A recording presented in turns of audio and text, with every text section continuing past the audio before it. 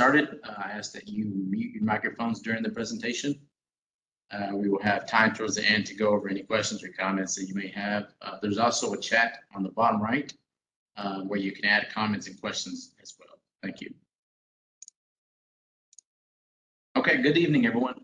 Thank you for joining the Uptown Area Street Improvements Project, 2022 Bond Year 3, Contract 15, City Project number 104316. My name is Christian Cardona. I'm the project manager for this project and also the person that will be presenting today. I'm with the Transportation and Public Works Department. With me, we also have some water department employees as well as the designer for this project. Before we get started, I would like to mention anybody from the Council District 9 would like have any comments or questions regarding this project? Hi, no questions. I just wanted to thank TBW for hosting this and sharing the information to our residents. Thank our residents for coming out. Please ask all the questions that you may have, but if you have any further questions, feel free to reach out to our office or Mr. Cardona. Will be happy to help out during this process. Okay, thank you for that, Anthony. Okay, we're going to go ahead and get started. So move on to the next slide. So the purpose of the presentation is to provide the project scope. What are the improvements of these improvements they are, and to ultimately seek any input from the community regarding these improvements. So here's the agenda that I'll be going over this evening. So we'll have the project overview, summary of the improvements of the project schedule as a whole, and we'll save it at the very last for any questions or comments that you guys may have. So first off, we'll start with the project overview. So as you can see here, we have 10 streets, all bond-funded streets. So we have the project limits, well, I'll go over one by one. So number one, as you can see, give me just a second on here. So as you can see, that there's Belknap on the south end where my pointer is to kind of give everybody an idea of where exactly these streets are. And then you can see there's railroad tracks on the west end as well as the east end to kind of give an idea of where all the streets are at. So number one is East Bluff Street from the southwest dead end to the northeast dead end. Number two, we have North Hampton Street from Forest Street to East Belknap Street. Number three, we have North Harding Street from East Peach Street to East Belknap Street. Number four, we have North Hayes Street from Johnson Street to East Peach Street. Number five, we have North Nichols Street from East Peach Street to Far Street. Number six, we have Peach Street from the railroad tracks to North Live Oak Street. From Far, on Far, we have from Nichols Street to North Hayes Street. On Wall Street, it will be from East Peach Street to Northwest Dead End. Number nine, Waterman Street from Northampton Street to North Hayes Street. And 10 would be Johnson Street from Northampton Street to North Hayes Street. So these are the 10 streets that will be included in this project. So next, we'll go ahead and move on to the summary of improvements. So as you can see, these are the existing conditions of the streets. I'll start off on the left picture showing North Hayes Street where there's a missing or damaged curb, sunken spots on the pavement. In the middle picture, you'll have Northampton Street showing damaged asphalt pavement with sunken spots. And on the right picture, you show you can see North Harding Street with deteriorated asphalt.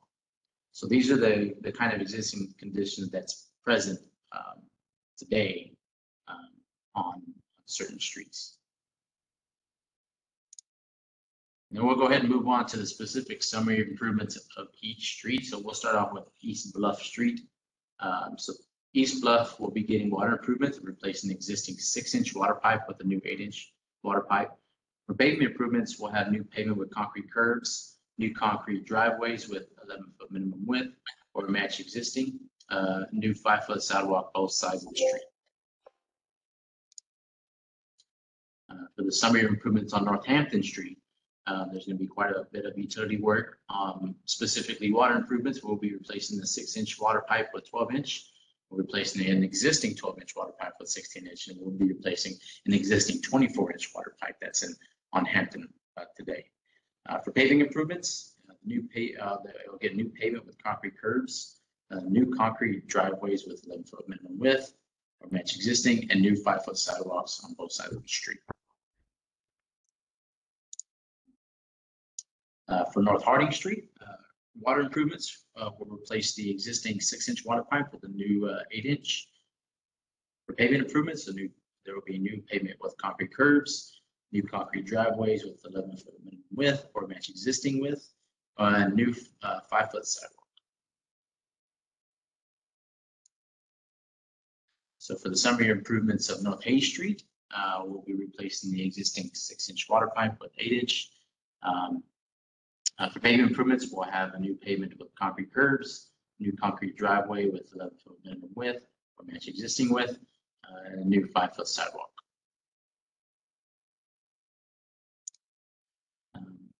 For North Nickel Street, we'll be replacing the existing 6-inch water pipe with the 8-inch. For pavement improvements, new pavement with concrete curbs, new concrete driveways with 11-foot minimum width or match existing, and a new 5-foot sidewalk on both sides of the street. The summary improvements for Peach Street, we'll be replacing the 6-inch water pipe with a new 8-inch. For pavement improvements, we'll have new pavement with concrete curbs, new concrete driveways with 11-foot minimum width or match existing, and new 5-foot sidewalk on both sides of the street. For Far Street, we'll be just doing pavement improvements with new pavement with concrete curbs, new concrete driveways with 11-foot minimum width or match existing, and new 5-foot sidewalk on both sides of the street. So for Wall Street, we'll be actually doing water and sewer improvements. So we'll be replacing the existing 6-inch water pipe with the 8-inch water pipe. For the sewer line, this goes through an easement in a couple of properties. So we're moving that sewer line into Wall Street. So that's going to be replaced with an existing with the new 8-inch sewer line. So for paving improvements, we'll be having new pavement with concrete curbs, new concrete driveways with 11-foot minimum width, and new 5-foot sidewalks on both sides of the street. For Waterman Street, we'll be doing water improvements, just water improvements. I'm sorry for this slide. We'll be replacing the existing 6-inch water pipe with the 8-inch. For pavement improvements, we'll do the new pavement with concrete curbs, new concrete driveway with 11-foot minimum width, and new 5-foot sidewalks on both sides of the street.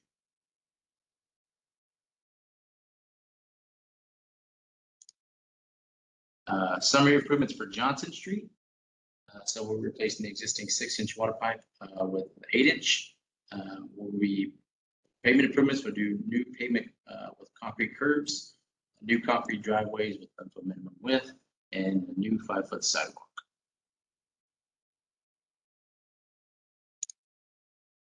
So these are some pictures that you see of new asphalt pavement with concrete sidewalk and curb and gutter. So this is what the street will look like after construction. So you can see on the left picture, you have a new pavement and concrete curb, as well as you can see on the right picture, you have a new driveway. So this is what you can expect to see once everything is complete. So you can see there's additional pictures showing on the left-hand side of the new concrete sidewalk. And on the right side, you can see a new ADA ramp for pedestrians at the intersections.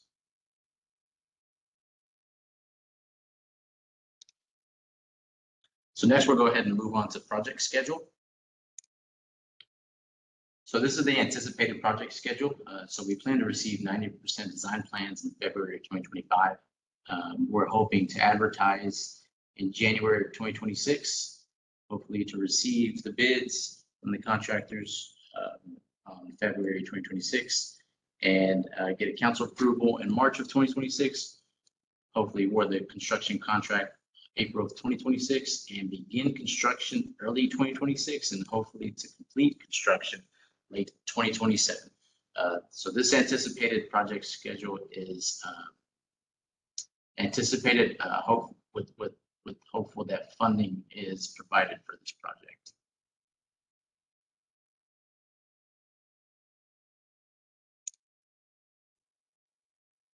So where can I get more information? So if you want to learn more about this project, or if you want to keep up to date about this project, on the very first link, and I'll be providing these on the chat, so everyone can just copy and paste or click and go straight to it.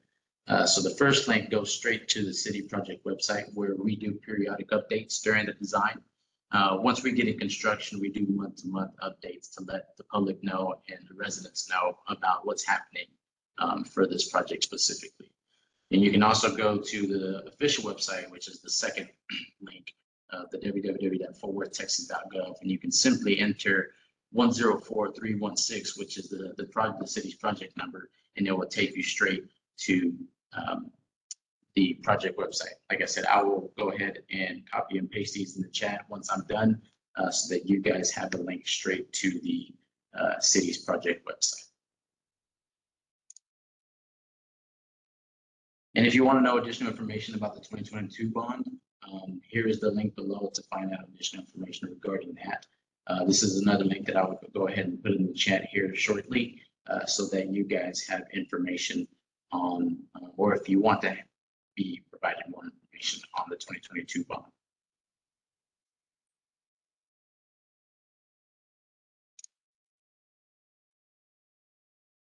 Okay, so that leaves it for questions and input. So I'll go ahead and open up the floor to anybody that has any questions or comments regarding this project. So at this time, if you have a question you'd like to ask, you can go ahead and unmute yourself. Alternatively, you can write your question in the chat box and we will get to it that way.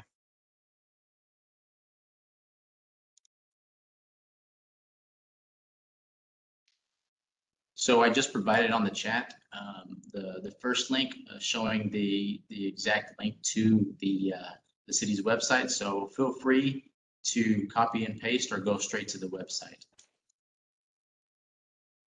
Okay, we do have one question in the chat. It says, what street is first to be completed?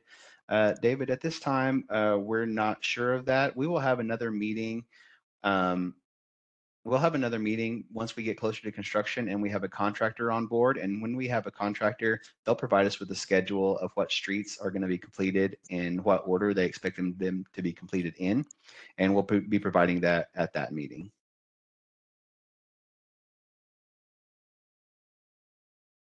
There's another question. I was late to the meeting. Can these slides be sent to us? So the slides will be provided on, we can upload them to the web page that Christian had linked. And also this meeting is being recorded. So this meeting will be uploaded to the city's YouTube page and also linked on the city's website that Christian provided. Yeah, that's correct, Tracy. So if you go to the first link that was included in the chat, it goes straight to the website. Feel free to keep that or copy it somewhere. After this, we'll be able to provide the recording of this meeting as well as provide slides on that specific project website. Okay, there's another question. We have a sidewalk that is a liability. It's all cracked now. Should it be fixed? Should it be fixed now?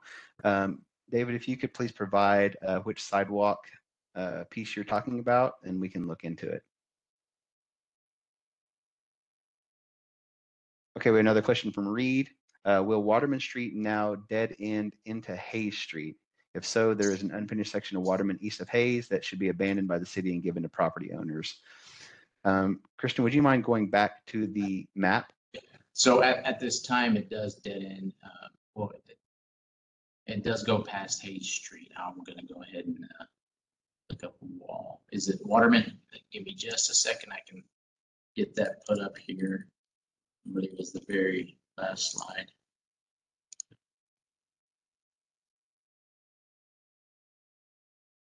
So as of right now, there is no existing improvements, I believe, on the east end of Waterman.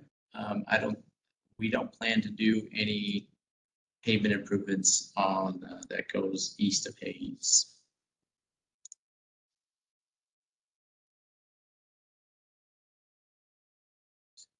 So I guess Reed's question is, if so, there's an unfinished section of Waterman east of Hayes Street that could be abandoned by the city and given to the property owner. So the first question, will Waterman Street now dead end into Hayes? So Waterman does dead into Hayes, it's just undeveloped.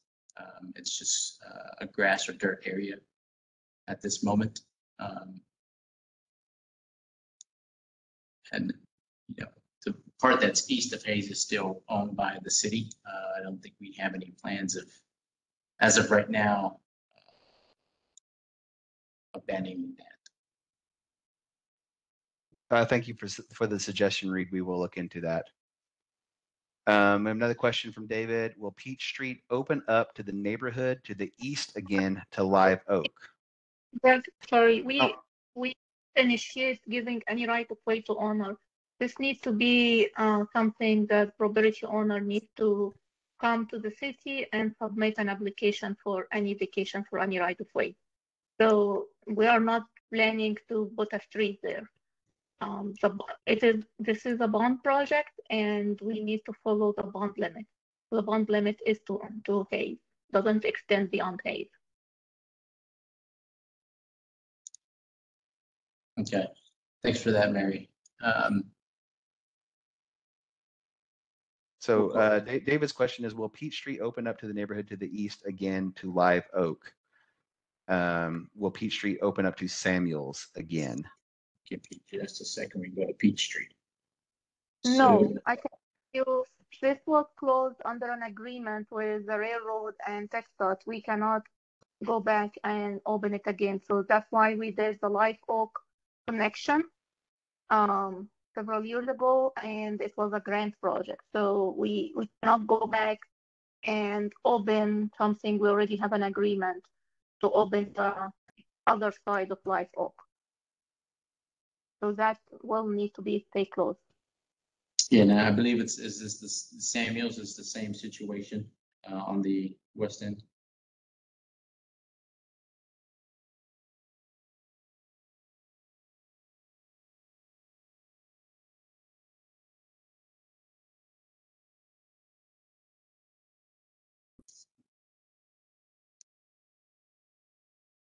Was a question about so Samuel, I think Samuel is the same situation. This is, if we close the allocation, it's an agreement with the railroad. We cannot go and change our mind. It's not something the city can go back and change anytime. This is a big process.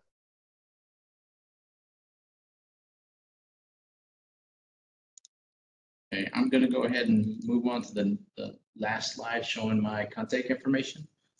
So feel free to jot down my phone number and my email if anyone has any additional questions after this meeting.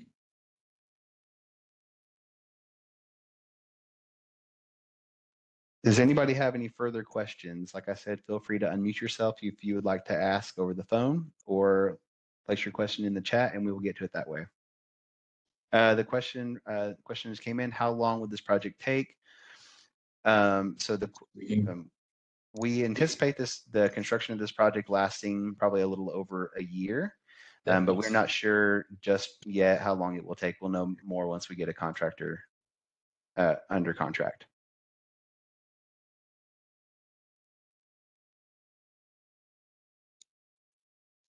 Okay, I believe there's another question about, did you say pending the project being funded? So that's correct. So this is the anticipated schedule,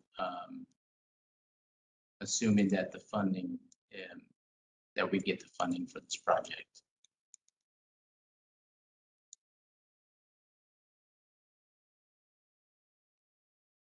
I think David asked if we could specifically email the recording or this presentation. I would be.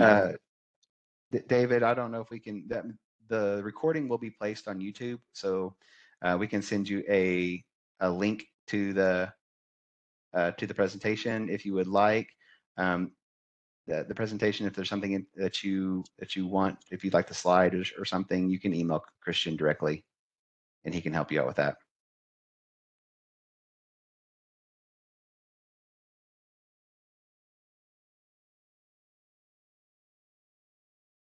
Okay, there's another question. When is it determined if this project is funded? I'm going to let Mary, would you mind jumping in on that one? So all these streets are part of the 2022 bond. We have a little bit of shortfall in the bond. We're still talking how we can cover the shortfall. This is one of the projects that fall under the shortfall we need so we can start the construction. How it is determined, we still in talk with CMO office, council, and all of that. So as of now, we don't know the mechanism for the shortfall to cover. This is not the only project. We have several other projects that having shortfall need to be covered. That's why we said it's in early 2026 to start construction. So by mid next year, we should know how is that shortfall is covered. But it isn't the bond voted for, so they will be done. The question is where to get that shortfall from. So they were not going to be canceled. So I want to assure everyone, cannot cancel the street.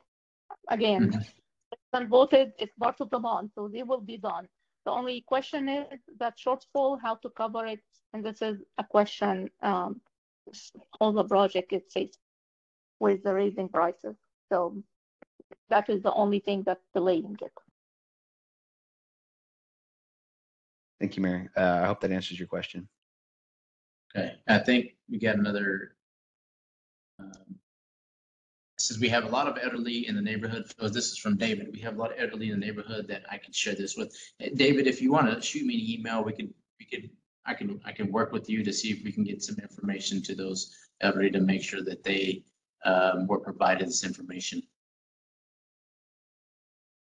So feel free to shoot me an email. We can work together on providing information about this presentation.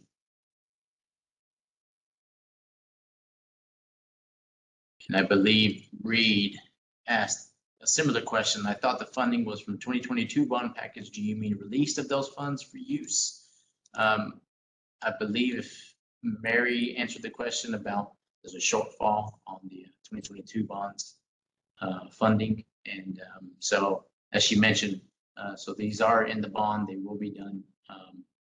It's just a matter of finding that shortfall to be able to perform the construction portion of this project. So to give you more context, when we estimated this project to be bought in the 2020 bond, we did that estimate in 2020. So prices, we are in 2024, prices 30–40% higher than what we estimated for this project in 2020. So this is where the shortfall coming from, and that's where we need to find out how to cover this shortfall. This is a higher question. We are not the one answering it. We are the one only telling everyone we have a shortfall, and everyone knows that about it. It's not a news. Like all the projects since 2020, when all the bond was estimated having shortfall. But I mean, we cannot cancel project. We are going to do it. But the reason of the shortfall, everyone see it. Like even everything we buy now is more higher than 2020, 2022. So that is the issue we're having.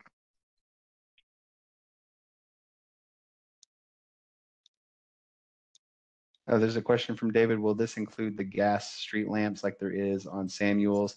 No, street lights are not part of this project. I believe we missed a question from David. So what about the spot, I'm guessing Spire Pipe of Texas commercial trucks on the new roads? If you're having concerns about commercial trucks during construction, we can definitely coordinate with you, David, to ensure that we keep the route open for these commercial trucks are provided alternate. Go ahead, Mary. I think the question is about, are we going to allow commercial trucks on new roads? So I think how is that, like the new road will handle that new trucks? That's the question, David, right? That's your question? Yes, so his question is, so we will design our street to handle the traffic load for the trucks. It's not all the streets, so it's only, what's that, Hayes? Hayes and Johnson, that route. Yeah, yes. So we design them to handle this type of traffic. It looks like there's another question. Will the streets be made smaller or will they stay the same width? For the most part, we're putting them back where we found them. So they'll be about the same width.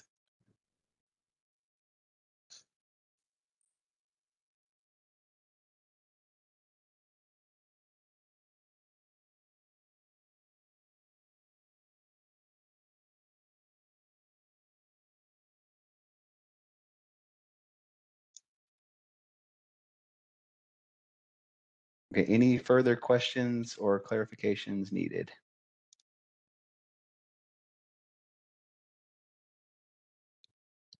And if you don't have any questions or comments at the time, or you forgot about the question that you were going to ask, feel free to write down my contact information. You can email me the question. We can try to get the best answer to you as quick as possible. Also on the chat, if you go to the first link provides the direct link to the official project website. So it's handy to keep updated on this project of where it stands now and throughout the life of the project. So feel free to copy and paste that link down.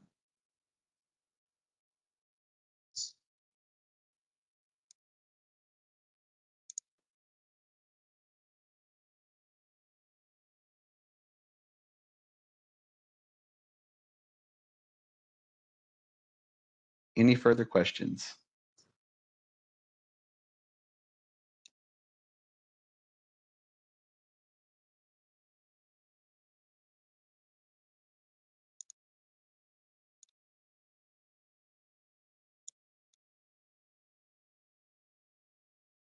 Okay. All right. If there are not any further questions, I appreciate everyone joining this evening. Like I said, if you have any questions or comments, feel free to email me. Thanks everyone for joining, and have a good evening. Thanks. Thank you, team.